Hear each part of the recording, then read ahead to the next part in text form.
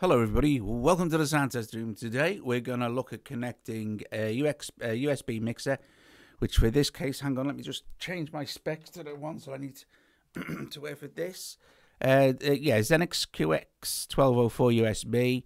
It's connected to an iPad to use as an audio hub, and also how you can multi-track and monitor at the same time, etc, etc, with just your lightning connector connected via the USB. So this is dead simple, really. There are a couple of switches that you need to be aware of on the Behringer. One is USB 2-track, that needs to be in, and also if you're monitoring out into another recorder, whereas I am now, you will also need the 2-track to main. Okay, so my main outputs on the back of the Behringer here are going into my Tascam 8-track recorder, which I will later use to take the audio from this and sync it up with the video you're now watching. Okay, so all it is your basic standard USB cable, you know, the one that looks like a printer cable, plugged into the USB connection at the back of the mixer, plugged into the lightning connector here, either the new lightning connector, the lightning connector 3, and then goes straight into the iPad. That's all you need to do, okay? And then you're really good to go. So I have a Synthmaster 1 on the desktop, just coming out of the headphone socket on the laptop, going into channels 3 and 4 on the mixer. Okay, and my microphone you are hearing is on channel 1 of the mixer. All right, so let us add another audio track to Cubasis. So just add the audio. Mono input, no, we'll have stereo, thank you. Make sure it's monitored to, and then you should be able to. Now, what we're going to do now is I'm going to take out where it says USB to main mix. I'm going to take that off, and then you'll be able to see and hear also, because this is all going through, that it's now coming through Cubasis.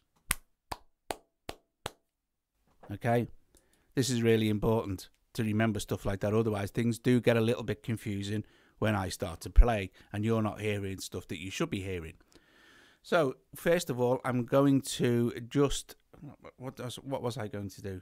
Yeah, I've explained my connections, and you can see if I play the actual piece that's already there.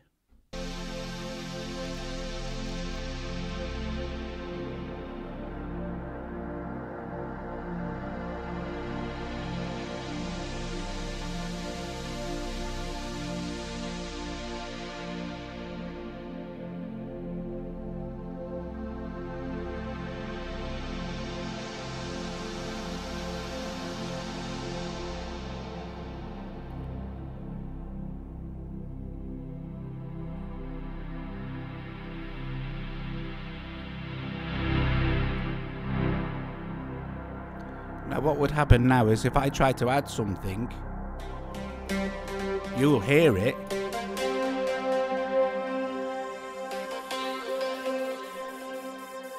But Cubasis doesn't. That's because I'm sending all the information now from the 2-track into the recorder. So I need to disarm that and then record over it.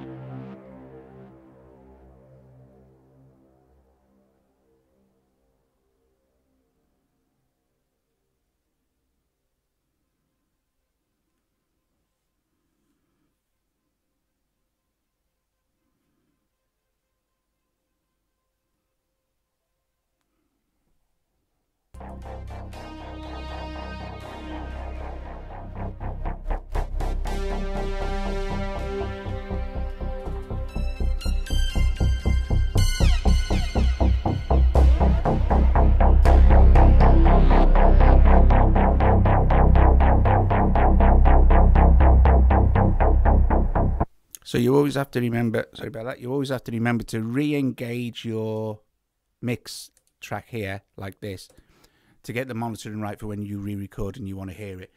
So, okay, so basically that's it. So it's pretty simple, you know, there's no real big deal to it. And once you get your head around a little, I mean, I don't very often use this. I do nearly everything in the iPad, really.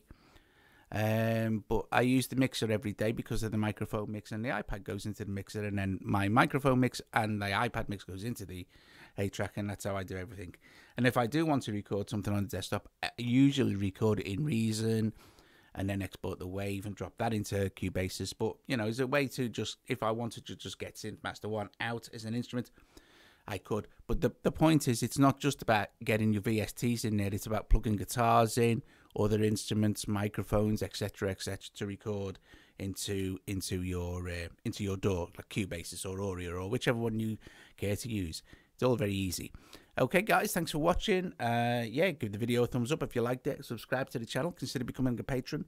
And yeah, I will see you guys later.